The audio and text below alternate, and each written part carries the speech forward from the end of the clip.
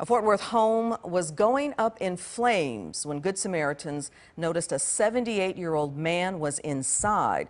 Sky 4 shows you the aftermath of the fire that destroyed this home on Misty Meadows Drive. Fox 4's Phil Alvarado in South Fort Worth. And Phil, you've got more on that daring rescue. That's right, Clarice. And if you look at the way this roof collapsed, it's doubtful that anyone could have made it out of this fire. But thanks to two men, a 78-year-old man inside was able to get out and get to the hospital. But relatives tell us that so far his condition is unknown. The flames were going through the roof when a neighbor came out and took this video as it began to collapse. I can feel the heat away, you know, like maybe 60, 80 feet away, and I'm still feeling the heat, you know.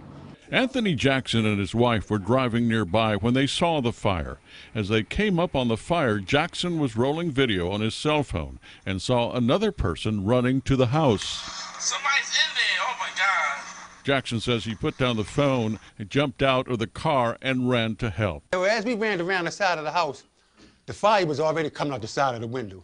Jackson says they rescued the man just as the flames started coming out of the window. The gentleman was trying to come out the window, but it was fire shooting from behind him. The fire department says the 78-year-old man was alone in the house. Firefighters kept their distance when it looked like the roof would collapse. Then ammo in the house started going off. This bullet was found in a driveway 2 houses down. For safety and because of the risk of flare-ups, several weapons were removed from the house. Anthony Jackson says he lost a niece and a nephew in a fire years ago, and he was compelled to make the rescue. Things happen for a reason, you know. And like I said, I guess God must have been looking out for everybody.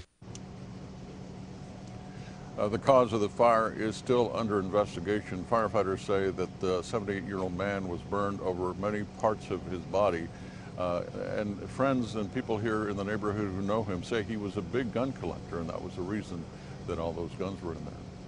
Clarice? Phil, thank you.